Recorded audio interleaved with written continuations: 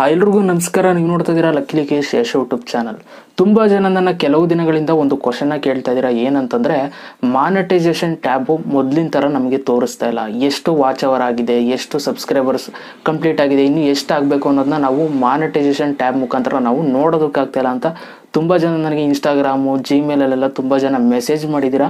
ಆ ಒಂದು ಕಾರಣಕ್ಕೆ ಇವತ್ತಿನ ವಿಡಿಯೋದಲ್ಲಿ ಹೇಗೆ ನೀವು ಮಾನಿಟೈಸೇಷನ್ ಟ್ಯಾಬ್ನ ಓಪನ್ ಮಾಡೋದು ಅಂತ ತಿಳಿಸ್ಕೊಡ್ತಾ ಇದ್ದೀನಿ. ನಿಮಗೆ ಗೊತ್ತಿರೋಗೆ ಇವಾಗ ಸ್ಟುಡಿಯೋ ಬೇಟಾ ವರ್ಷನ್ ಬಂದಿದೆ. ಕ್ಲಾಸಿಕ್ ಕ್ರಿಯೇಟರ್ ಸ್ಟುಡಿಯೋ ಇವಾಗ ಕಂಪ್ಲೀಟಾಗಿ ರಿಮೂವ್ ಮಾಡ್ತಾ ಇದ್ದಾರೆ ಸ್ವಲ್ಪ. ಸೊ ಅದಕ್ಕೋಸ್ಕರ ನಿಮಗೆ ಸ್ವಲ್ಪ ಕಷ್ಟ ಆಗ್ತಾಯಿದೆ ಮಾನಿಟೈಸೇಷನ್ ಟ್ಯಾಬ್ನ ಹುಡ್ಕೋದು. ನಾನು ಸಿಂಪಲ್ಲಾಗಿ ನನ್ನ ಒಂದು ಲ್ಯಾಪ್ಟಾಪಲ್ಲಿ ಹೋಗಿ ನಾನು ನಿಮಗೆ ತೋರಿಸ್ಕೊಡ್ತೀನಿ ಯಾವ ರೀತಿ ನೀವು ಮಾನಿಟೈಸೇಷನ್ ಟ್ಯಾಬ್ನ ಯೂಟ್ಯೂಬ್ ಸ್ಟುಡಿಯೋ ಬೇಟಾ ವರ್ಷನಲ್ಲಿ ಹೇಗೆ ಓಪನ್ ಮಾಡೋದು ಅನ್ನೋದನ್ನ ನಾನು ನಿಮಗೆ ತಿಳಿಸ್ಕೊಡ್ತೀನಿ. ಸೊ ವಿಡಿಯೋನ ಕೊನೆ ತನಕ ನೋಡಿ ಅಂತ ಹೇಳ್ತಾ, ಅದಕ್ಕಿಂತ ಮುಂಚೆ ನೀವೇನಾದ್ರು ಫಸ್ಟ್ ನಮ್ಮ ಯೂಟ್ಯೂಬ್ ಚಾನಲ್ ನೋಡ್ತಾರೆ ಸಬ್ಸ್ಕ್ರೈಬ್ ಮಾಡ್ಕೊಳ್ಳಿ, ಜೊತೆ ವಿಡಿಯೋ ಸರ್ ದಯವಿಟ್ಟು ಇವಾಗಲೂ ಒಂದು ಲೈಕ್ ಮಾಡಿ ಅಂತ ಹೇಳ್ತಾ ಇವತ್ತಿನ ವಿಡಿಯೋನ ಶುರು ಮಾಡೋಣ. ಬನ್ನಿ ಶುರು ಮಾಡೋಣ. ಓಕೆ ಗೈಸ್, ಇವಾಗ ಮಾನಿಟೈಸೇಷನ್ ಟ್ಯಾಬ್ನ ಹೇಗೆ ಓಪನ್ ಮಾಡೋದು ಅಂತ ತಿಳಿಸ್ಕೊಡ್ತೀನಿ. ಒಂದೇನಂತಂದರೆ ನಾನು ಲ್ಯಾಪ್ಟಾಪಲ್ಲಿ ಓಪನ್ ಮಾಡ್ಕೊಂಡಿದ್ದೀನಿ ಕಣ್ರಪ್ಪ. ನೀವೇನಾದರೂ ಮೊಬೈಲಲ್ಲಿ ಓಪನ್ ಮಾಡ್ತೀರಾ ಅಂತಂದರೆ, ಸೊ ಮೊಬೈಲಲ್ಲಿ ಕ್ರೋಮ್ ಬ್ರೌಸರ್ ಆ್ಯಪ್ನ ಓಪನ್ ಮಾಡಿಬಿಟ್ಟು ಡೆಸ್ಕ್ಟಾಪ್ ಸೈಟ್ನ ಸೆಲೆಕ್ಟ್ ಮಾಡ್ಕೋಬೇಕು. ಹೇಗಪ್ಪ ಸೆಲೆಕ್ಟ್ ಮಾಡೋದು ಅಂತಂದರೆ 3 ಡಾಟ್ ಲೈನ್ ಇದೆಯಲ್ಲ ಅದ್ರ ಮೇಲೆ ಕ್ಲಿಕ್ ಮಾಡಿಬಿಟ್ಟು ಡೆಸ್ಕ್ಟಾಪ್ ಸೈಟ್ನ ಸೆಲೆಕ್ಟ್ ಮಾಡ್ಕೊಳ್ಳಿ. ಸೆಲೆಕ್ಟ್ ಮಾಡಿಕೊಂಡ್ರೆ ನಿಮಗೆ ಲ್ಯಾಪ್ಟಾಪಲ್ಲಿ ಹೇಗೆ ಓಪನ್ ಆಗುತ್ತೆ, ಲ್ಯಾಪ್ಟಾಪ್ ಅಥವಾ PC ಯಂತ್ರದಲ್ಲಿ ಯಾವ ರೀತಿ ಓಪನ್ ಆಗುತ್ತೆ ಆ ರೀತಿ ನಿಮಗೂ ಕೂಡ ಓಪನ್ ಆಗುತ್ತೆ.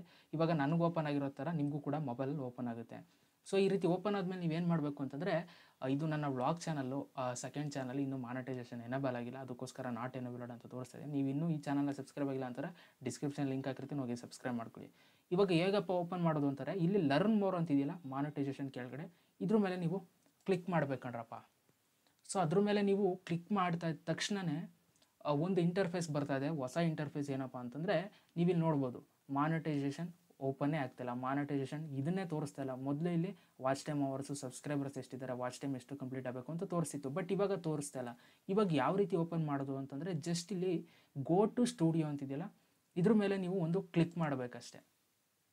ಸೊ ಅದ್ರ ಮೇಲೆ ಕ್ಲಿಕ್ ಮಾಡ್ತಾದಾಗೆ ನಿಮ್ಮ ಒಂದು ಮಾನಿಟೈಸೇಷನ್ ಟ್ಯಾಬು ಓಪನ್ ಆಗುತ್ತೆ. ಓಕೆನಾ, ಈ ರೀತಿ ನೀವು ಓಪನ್ ಮಾಡ್ಕೋಬೋದು.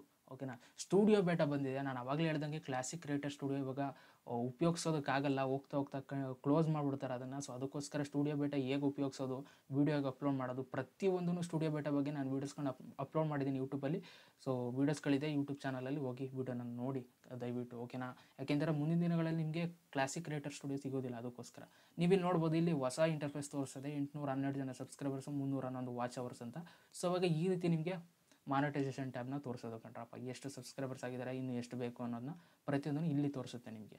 ಓಕೆನಾ, ಸೊ ನೀವು ಕ್ಲಾಸಿಕ್ ಕ್ರಿಯೇಟರ್ ಸ್ಟುಡಿಯೋಯಿಂದ ಯೂಟ್ಯೂಬ್ ಸ್ಟುಡಿಯೋ ಬೇಟಾದಲ್ಲಿ ಹೇಗೆ ಮಾನಿಟೈಸೇಷನ್ ಟ್ಯಾಬ್ನ ಓಪನ್ ಮಾಡೋದು ಅಂತ ತಿಳಿಸ್ಕೊಟ್ಟಿದ್ದೀನಿ. ಸೊ ನಿಮಗೆ ಡೈರೆಕ್ಟಾಗಿ ನಿಮಗೆ ಯೂಟ್ಯೂಬ್ ಸ್ಟುಡಿಯೋ ಬೇಟಾ ಓಪನ್ ಆದರೆ ಯಾವ ರೀತಿ ಓಪನ್ ಮಾಡೋದು ಅಂತ ಇವಾಗ ನಾನು ನಿಮಗೆ ತಿಳಿಸ್ಕೊಡ್ತೀನಿ.